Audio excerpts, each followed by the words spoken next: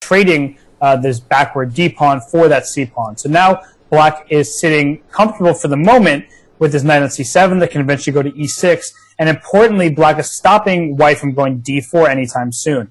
And so it's going to be a slow, kind of methodical game here where both sides are trying to build up a plan. From white's perspective, you're trying to break through a D4 at the right moment. Again, it's very, very difficult with the pawn structure being E5, C5, knight on C6.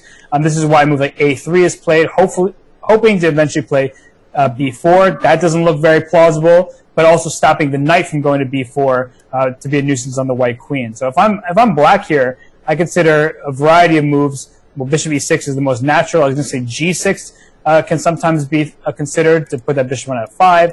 But again, black is doing very well here, very comfortable. And so, I think that Grischuk should be very happy with his current position.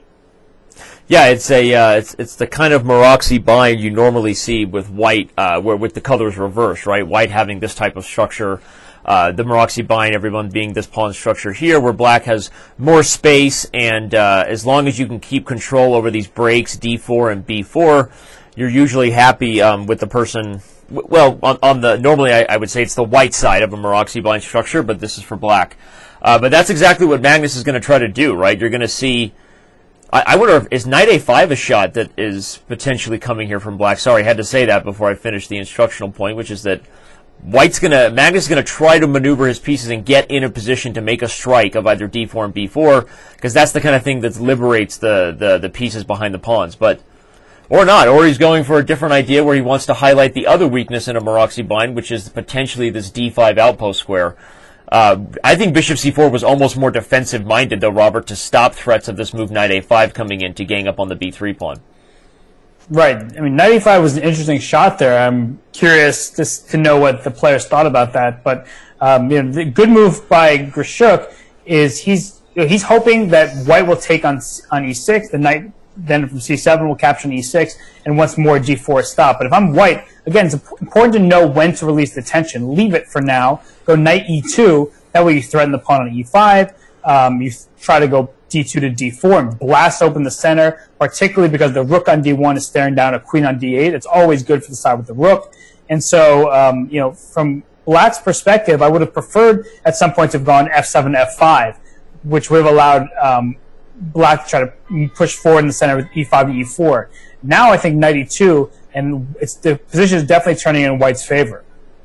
Yeah, if knight e2 forces a move, f6 isn't even possible because the bishop is hanging. But even it's not hanging. It's knight on c7. Oh, I'm sorry. Yeah, duh. Okay, need a little more coffee here. But yeah, in fact, the main drawback of f6 is it's black is passively now having to defend this extended center, which you don't really want to be doing the Maroczy bind. And as Robert said, if white can strike with d4, usually white's pieces are a little more ready for the open lines that are about to happen as the pawns start getting traded in the center. So Magnus taking his sweet time here. Wow, and then plays a move on the other side of the board that we didn't see coming.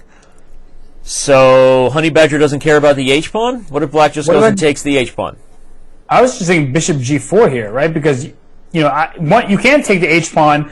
I would be very hesitant before capturing it. But my thought is, okay, bishop g4. That way I'm pinning your knight on f3, so you can't go knight g5.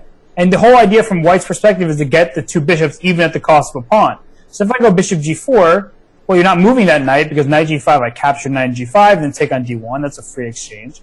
And so bishop g4, maybe queen to e4, but then queen d7, and now f5 is a huge threat. This pin on the f3 knight is still quite frustrating to deal with. So from my point of view here, I think bishop g4 is just great for black. Yeah, I don't understand what Magnus was thinking about h4. It feels a little reckless for white, especially given that knight e2 and going for the more traditional plan. But again, Grischuk, not looking for aggressive shots, doesn't find this opportunity to go for something different. And now we see the reason why that h-pawn is rushing up the board. It's going to be kamikaze here. Probably going to try to just get that pawn to h6 and do whatever you can to open up counterplay against the black king. Although after h6, black could probably just capture on h6 and then try to use the g file for his benefit. And I think Grischuk's gonna do exactly that. The bishop on c4 guards g8 as it currently stands, but I still. You know me, I'm happy to sacrifice in exchange by going queen d7. Next move, rook g8. You can capture me all you want. I'll take back with the rook.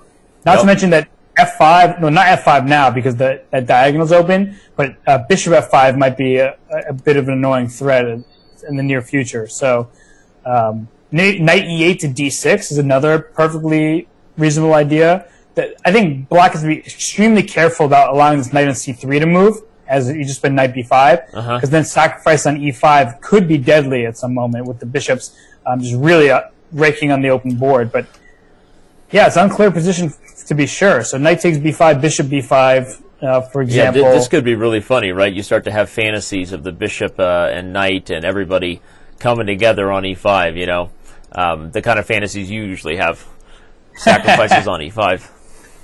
Yeah, I mean, but I guess if you're from black's perspective, you know that's in the cards, right? You have to be cognizant of that sacrifice, but don't be afraid of it. Be objective. Knight takes b5, bishop takes b5, go bishop f5. Right, or even still, bishop f5 now. I mean, you've mentioned it before, and I don't usually like repeating the things you say, but I agree. It puts the queen on an awkward square, and I feel like black is maybe even there capable of playing a move like rook g8, because the potential compensation on this open file when the light square bishop is gone could be really big for black. Yeah, absolutely. I think bishop f5, queen h4. The reason why I take on b5, and okay, now go bishop f5. So queen e6. Okay, decent move for sure. I would have preferred bishop f5, rook g8, but I guess Grischuk is trying to go rook g8 at some point. But now rook g8 always runs into bishop c4. So I think black is still doing well because white has to prove the compensation. Yes, that the extra pawn is a weird double H pawn. Yep. But at the same time, okay, now that the queens come off the board, I don't think that, black is doing 2 points. Queen takes b3. I was wondering if queen takes b3 could have been a shot there. Yeah, by black. Magnus sort of pushing all the right buttons, even if some of these moves are not the best objective moves. Magnus is creating a practical scenario where this king is now a sitting duck to the bishop on the diagonal. These doubled H-pawns are nobody's favorite. Suddenly, I'm starting to get this weird creeping feeling that the position's going to open up and Magnus is going to have devastating tricks on the long diagonal and the open E-file. I'm not sure if Grischuk got everything he could have out of that position. Right, and I still would say that black should be better here because you're up 2 pawns. And more importantly, you're up at 3 on 2 from the D to A files, but likely if that pawn captures on c5, then you're up 2 to 1 on the queen side. And if white's attack fizzles out, and right now the attack is only with his bishop on b2, so, I mean, I guess knight d2 is an option here for white. Knight d2 and knight e4 is an interesting one I was looking at, because you hit the bishop, everybody, and then you try to bring this knight to e4 where they can gang up together on f6. But wow, Magnus is... Okay, d5 must have the intention, if bishop takes, to play a move like rook to d1, sacrificing another pawn just to eliminate black's bishop pair. But it feels a little bit like Magnus is really playing overly aggressive chess here. You know, trying to play the big stack, trying to push the table around here. I don't know exactly what he's calculating with d5. Okay, and I think this is a smart decision by Grischuk, because maybe not even a go for tactics on the D file, simplify it out, because at the end, as you already said, black has this 3 on 1 over here on the queen side, going to have a big advantage in the endgame, and that C pawn is looking more and more dangerous for black every second. Oh, wow. Yeah, I was expecting this exchange sacrifice, but I think it's a bluff. I think it's sort of out of desperation in the fact that, well, black was doing quite well. If you take it on e5 with the bishop and the rook, that c pawn was running to the board very quickly. Yep. And now it's an exchange up. There's no check on that diagonal. You know, if the bishop was gone from b3, the bishop c4 check would be a huge threat. But now it's kind of, I don't know, I think it's, like I said, it's bluffing. Rook e3 to rook g3 is now a threat. Or is it? Can the black king then escape king f7 to e6? Yep. Right? So it's kind of a lot of hopeful chess from Magnus's point of view. And from Grischuk's point of view, it's, well, I'm up in exchange. I have this passed c-pawn. And so a move here like, I don't know, king f7, right? Just bring the king. King f7 might allow g4. That would have been the trap that Magnus was looking for, right? Say goodbye to the rook, so. Ah, well, that's true. I guess I was going to take on e5 and then put my king on e6. And again, my queenside passed pawns are, at least from my point of view, are superior to the things going on in the center. But it is a tricky position. I don't think we should dismiss white's chances completely. But I think black should just eventually just push forward over there on the queen side. So yeah. I agree. I think it's strange. We don't normally speak in these terms, right? Using a lot of poker terminology. Magnus sort of bluffing, maybe overplaying his hand a little bit, but the position has felt very much like Magnus was forcing dynamic tactics, and Grischuk seems to have parried all the issues up to this point. But time pressure is real, and we know that Grischuk with only 16 seconds is going to be nervous here. I think this is going to be one of the things that decides today, Robert, whether Grischuk can make an upset, can pull the upset and win this match. Is going to be how he handles moments right here, right now. Like this moment here, he's winning, but now there goes the clock. There goes the time, right? I mean, this is exactly the kind of issue that I think Grischuk will be facing against Magnus. It's the Mikkel Tal thing, right? It's Magnus bringing the practical pressure, even though objectively Black should be just fine here. This is looking scarier and scarier now.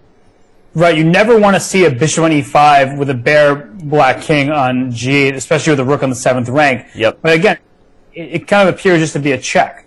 And right. So if but like you said, Dan, the time situation is really bad for Grischuk and continues to be. And so he made an inaccuracy with rook takes d7. If he'd taken d7 with the bishop, he would have been in a perfectly good shape. And even still here, he should be all right. But I mean, it has to favor white considering the time.